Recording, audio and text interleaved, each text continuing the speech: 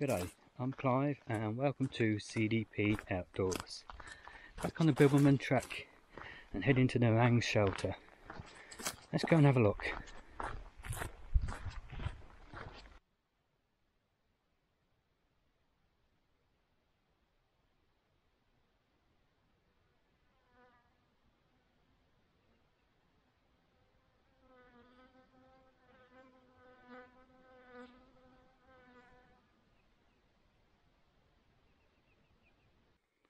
Yeah, made it to the Nerang shelter. One of my favourite. Let's go and have a look around. Nerang shelter is one of the old wooden type shelters, which are my favourite. We have a lovely, large, let's say a communal picnic bench. So whenever everyone's here sitting on that and having a chat. It's the old bunk bed style. So we're going to be able to fit between 12, 15 at a squeeze.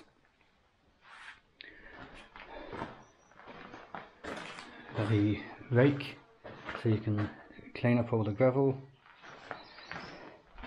A broken broom, which is a bit of a bugger, but that's to sweep the bunks and everywhere to keep it clean and tidy for the next person as well as yourself.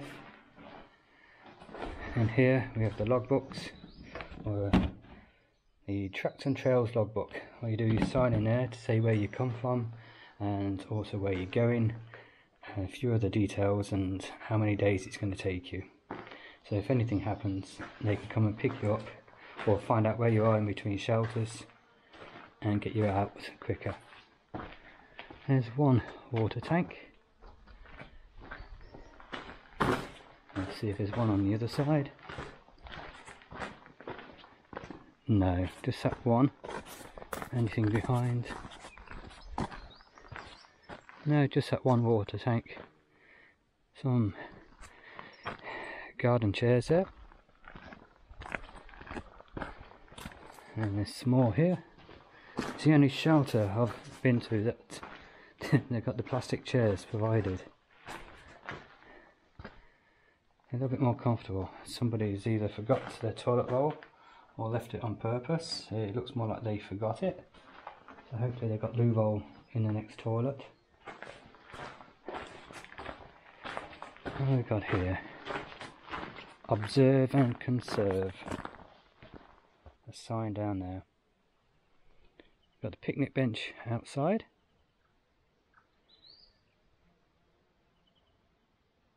Isn't that beautiful?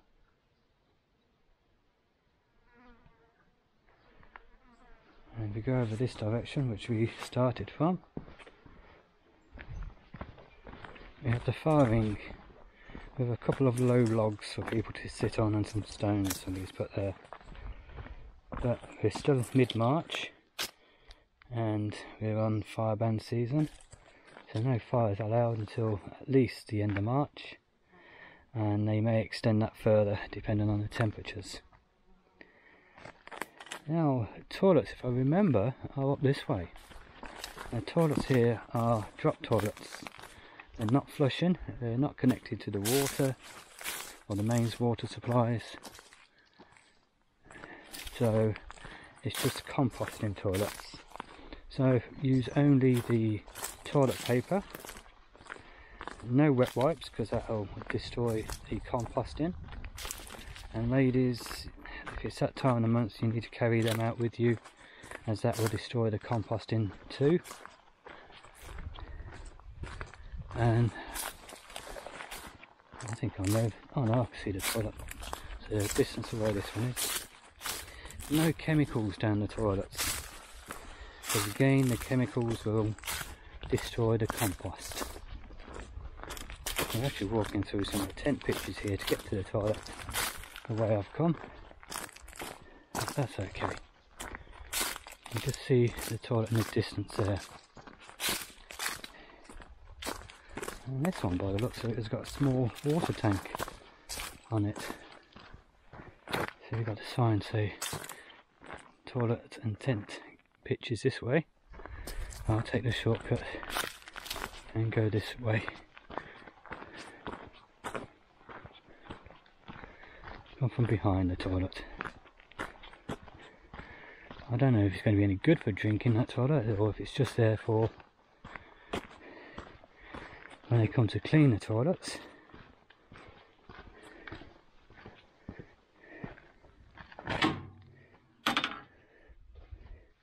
And there's the toilet. And there's toilet paper provided here. It's not the general rule for toilet paper.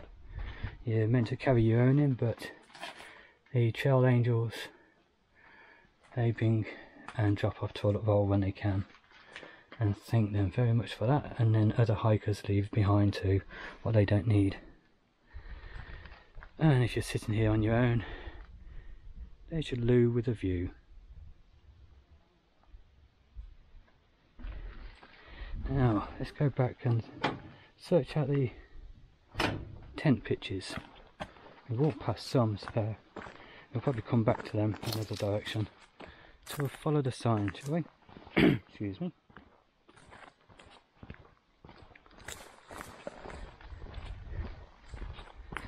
See, it's just lovely here. I remember a few years back when we had some bad storms and I'd made it to shelter, and I had a young kangaroo playing peekaboo from one side of the shelter, popping his head around looking at me, then the next side, then the next side, until the storm started and he did a runner. But that was a great experience. Here's one pitch. Now we have got a route going straight through this one, but we've got enough room that side and even that side to squeeze an average hiking tent in. And when I say a hiker's tent, I'm using the size of the average two-person hiker's tent. So not much gravel, a little bit high there, the ground's a bit hard, so make sure you've got some good stakes to get them to get in. And starting with the north, the ground is hard, but the further south you go, it seems to get softer. So if you're doing an end-to-end, you may need 2 sets of pegs. And there's another one which is a little bit bumpy, but with a good tent with a decent ground sheet underneath to protect it and a decent sleep mat, that should be pretty good. You could possibly fit 3 average hikers' tents on there. And look at the view you got, just fantastic. Let's go over to the next one.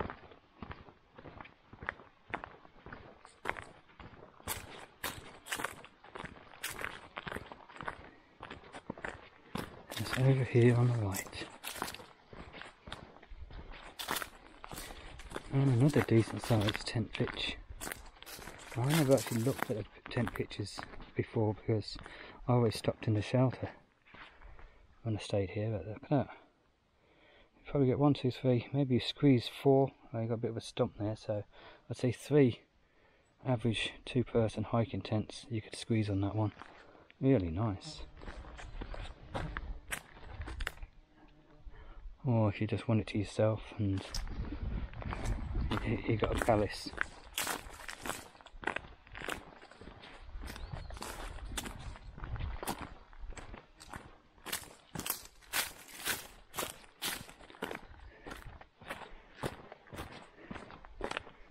Looking over there, I think that probably used to be one, but I think the bush has taken that one back.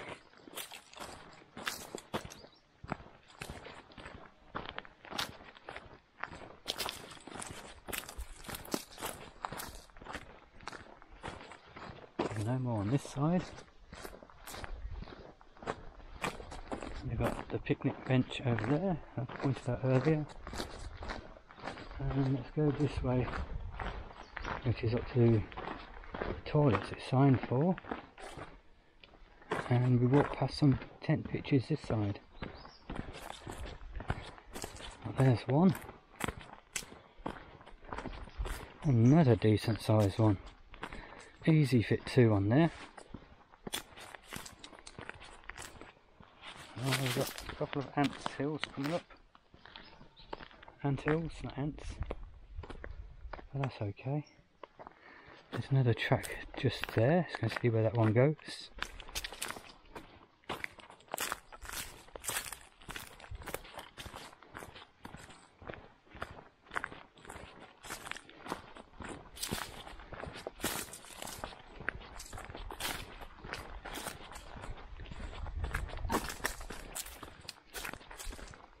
There's a little tracks going over, isn't it beautiful?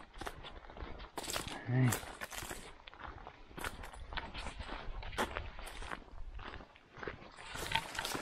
Here's another pitch. Oh, a bit bumpy. I think there's enough room for one just on that side to be level, one tent. And let's follow this little track. I think we looked at that one. Or is that part of the access road bit? Let's go and have a look.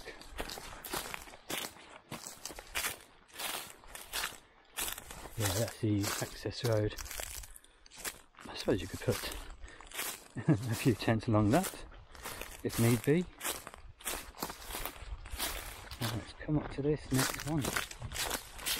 Again, a decent size, fairly level. Bit of a run off down that direction, but still big enough for 2 tents on there.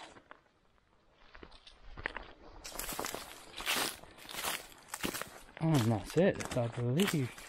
Oh, we've got a track going up there. Ah, we've got another one. Right, let's keep going and keep looking. Don't give in.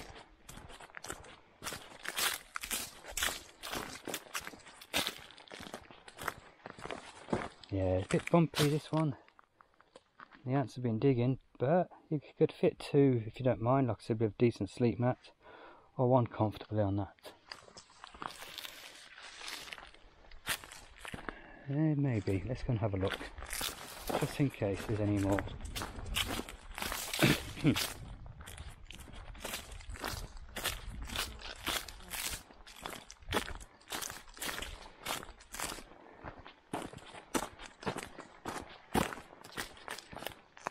No, that's just the access road there.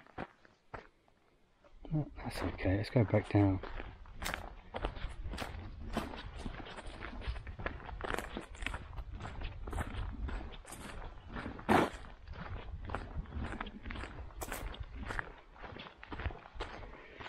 This is a nice one, this. Like I said, it's one of my favourites. This is the first one I really enjoyed and felt like it was special. So,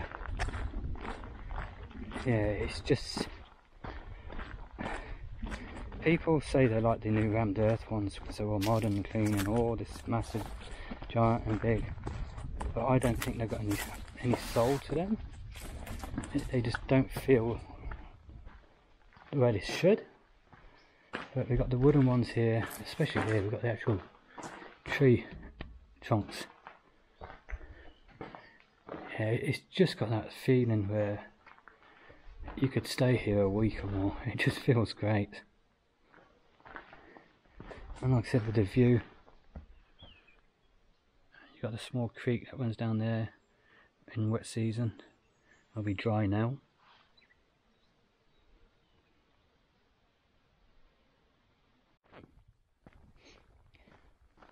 I hope you enjoyed this video, and if you haven't subscribed already, please go down below and click on the subscribe button. Click on the notification bell and select all, so you can be notified of all future videos coming up. And if you are already a subscriber, again, I thank you very much. So until next time, get out there, have some fun, and take care.